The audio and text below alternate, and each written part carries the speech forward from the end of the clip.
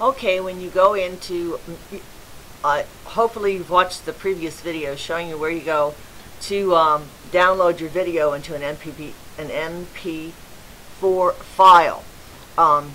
When the pop-up comes up, put save file. Don't open it. Make sure you save it. Okay? And then you'll go to your download, wherever you keep your downloads. It'll take a little bit to download.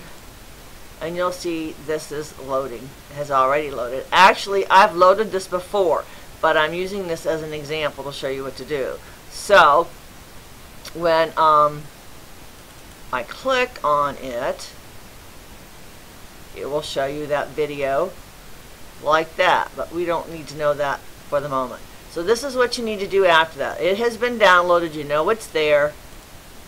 So now we need to go to our download file, okay? And in order to send these videos are very large MP4 video files, are very large files. And to send them to Petra, we need to send them through email in a very in a different kind of format. Well, come on. There we go.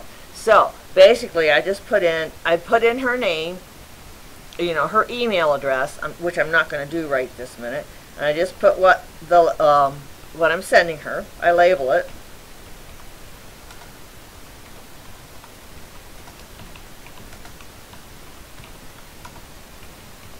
Now, in order to send these large videos, these large files, you'll have to get a drop-down box. Now, mine's already established. Mine popped up when I went to send my first file, and I signed up for it.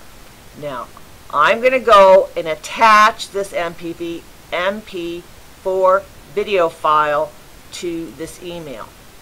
You want to go into your downloads, and that's where you want to go. Go to your downloads.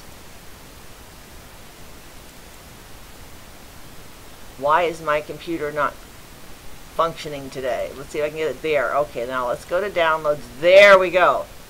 Go scroll through your downloads and look, here is my video that I just downloaded. It will match those. As you see, it matches the link that you had in your download. So you open that and it will start to unload. Now, I'm attaching this to Dropbox. That's what I was telling you about. And if you don't get this pop-up where you sign in so that Dropbox can hold this, you need to go to Petra because she has a Dropbox account for you. Okay? So, and I just click on OK, and it takes forever to load. So, I'm not going to load this one because I've already done this before, and I will show you what it looks like when it's all done. Excuse me. Not a good day for talking today. Here we go. This is the file I sent her yesterday. And this is what it looks like. That's all I have. Send it to her with her level, with the level labeled in the title, and here is the MP4 file, and she knows it's in Dropbox. She has a Dropbox account. That's all there is to it.